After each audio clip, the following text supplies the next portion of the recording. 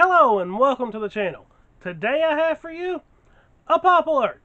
But in case you're new here, or if you haven't already, go ahead and subscribe to the channel. And while you're at it, click that little notification bell. That way you never miss one of my news videos, and we'll roll this intro and get on into it.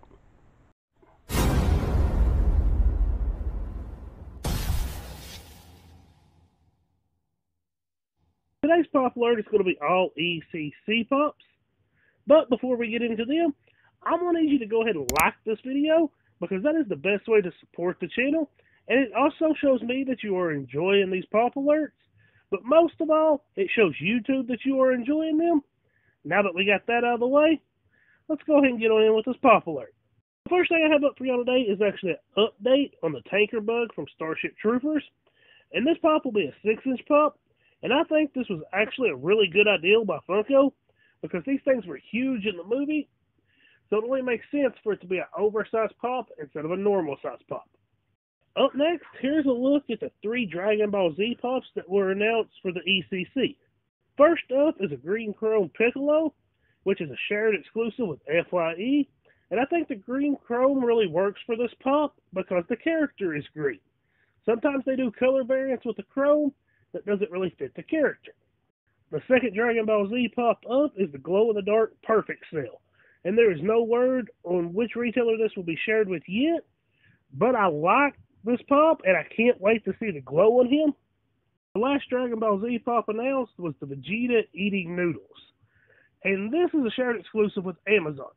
Honestly, I'm on the fence with the whole eating noodles pops, but the more I look at this one, the more I'm starting to come around to it. Up next, here's a look at the Grand Budapest Hotel 2-pack. And these pops look pretty basic, but they are limited number. 1,500 piece limit number, actually.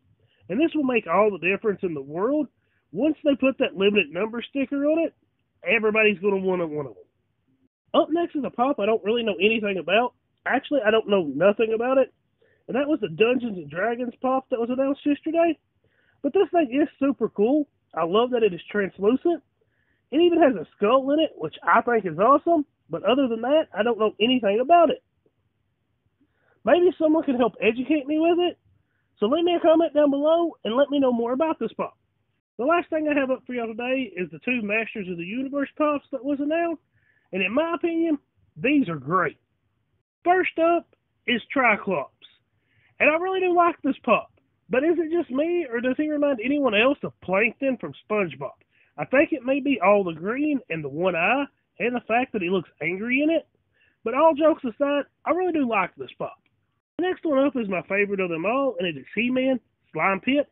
I love this pop. The different colors of green are really cool. The way they made his limbs look translucent is a really nice touch to me. I can't wait to see an out-of-the-box look at this pop. And this is just a very nostalgic pop to me because I grew up on He-Man and Masters in the Universe. So that's going to do it for today's pop alert. As always, if you've heard of anything cool or interesting that I missed, leave me a comment down below and let me know what it is. And I'll give you a shout out and credit in the next video. And with all this said, I hope y'all have a wonderful day, and thanks for watching.